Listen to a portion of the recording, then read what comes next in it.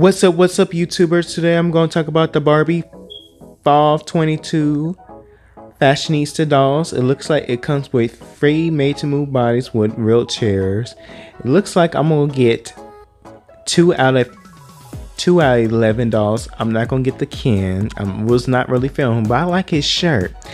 But I don't know. It's just kind of a little disappointing for me. They kind of messed up the black Ken. They gave him a molded wig braided hair. So here's this little sneak peek about Naturalista dolls coming out. I'm definitely cannot wait. Now I'm gonna tell you, I need to get y'all sit together, but don't get worried, I might just get that Latino one with the curly hair and the tall purple one. And guess what, it came with 2 free wheelchairs made to move bodies on these dolls.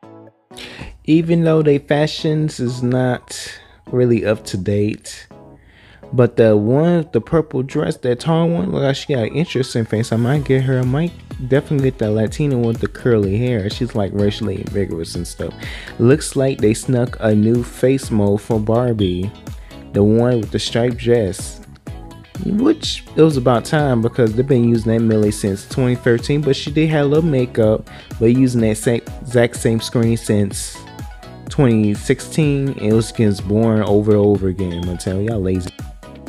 Here is the newest Barbie extra doll, and I kind of get clown vibes, kitty clown vibes, but the face screen is very pretty.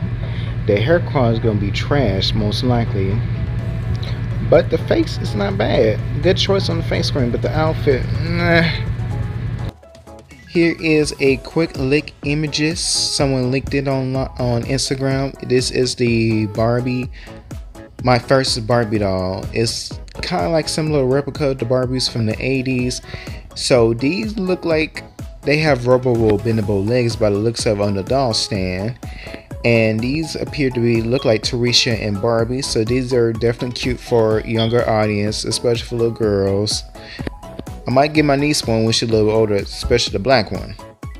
This new Barbie so-called fashion set, there's nothing fashion about it.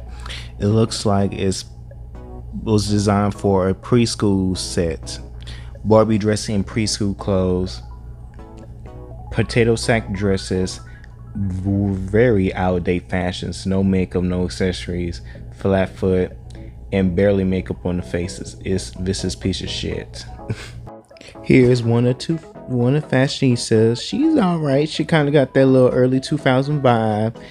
Her hair pulled back into a low ponytail with big hoop earrings. I can definitely say so. This one's a little better than the previous fashionistas. Here's a close-up face. Her face looks a little bit better, but the screen looks too similar as the previous fashionista with the 2 afro puffs. But a little improvement, but not so much. Here is one of the tall fashionistas. They did a little improvement with the shoes, which I like. To me, she's like black and Asian. Some people do see her as Philippines. Some people do see her as Asian. I see her as black and Asian. She do have a pretty face. It looks alright. Wish her hair was a little longer. Here is this fashionista with the dimple face mold. To me, she kind of looks like Meghan Trainor with the 80s vibes outfit I'm getting, especially with the logo. You know, if fashionistas was a little bit better, a little bit more elevated, they could still use that logo, but a little bit more elevated, especially with these dolls. And this is the Barbie Rainbow Six Packs dolls. Some of them are cute, especially the Asha one, the yellow dress, maybe the blue dress, but the rest, I don't know. It looks more like Karen Soccer Mom approval. The same people complain about Barbie's body. Barbie got too much makeup. It's the same motherfuckers got this low self-esteem about themselves. They definitely do need to get rid of that Mattel CEO. Because Barbie was fine just the way she was. I mean, diversity is cool, but the quality is just, yeah. So let me see, the one, if I do get the set, I'm only gonna get Asha in the yellow dress, maybe the blue dress. The rest, I'm just gonna sell nude on eBay or some shit. So anyway, if you like this channel, give it a thumbs up. If you'd like to see more featured dolly content, don't forget to subscribe to my channel, and thank you. You have a blessed night.